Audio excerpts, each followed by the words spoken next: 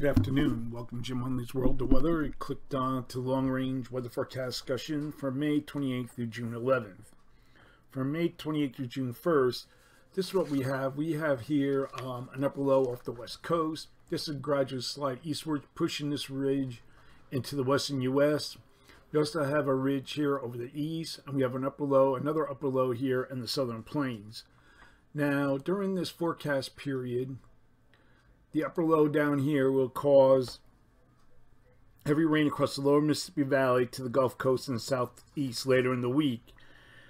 Therefore, during this period, we're expecting above normal precipitation for much of this area as this rain pushes to the southeast. Below normal precipitation forecast here. We have another area of some above normal precipitation for the interior northeast. This activity will then spread to the east coast by the weekend. We'll take a look at that.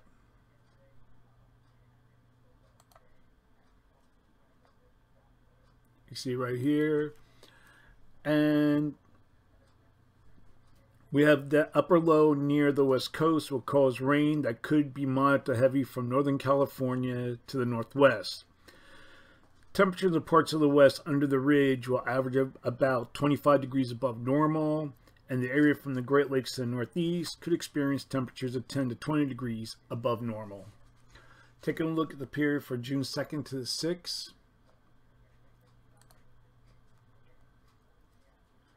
The upper low is forecast over the Gulf of Alaska we have here.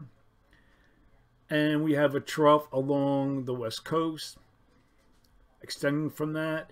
And another trough forecast over the northeast, a weak trough.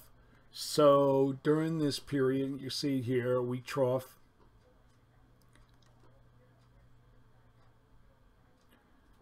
So all in all, for this forecast period, I am forecasting above normal temperatures here, and I'm forecasting anomalies 4 to 12 degrees above normal. The highest anomalies will be across this region here. And then we have below normal temperatures for the northern mid-Atlantic and the northeast with anomalies of 2 to 4 degrees above normal. For precipitation, calling for above normal precipitation here. And the probability of occurrence is 35%. Then we have below normal precipitation for much of this region here. Probability of occurrence is 45%. Now we're going to look at the period for June 7th to the 11th. We see very little change in overall flow. We saw the westerlies here across the northern U.S. Trough here extending into the west, however weak, and this trough is also weak across the northeast. With that said, I am forecasting above normal temperatures across this area to the Pacific coast, and I'm forecasting anomalies near 8 degrees above normal. And for precipitation, causing little change in the overall precipitation anomalies. That's the long range weather forecast discussion from May 28th through June 11th. Thanks for coming to Jim Hunley's World of Weather, and have a good day.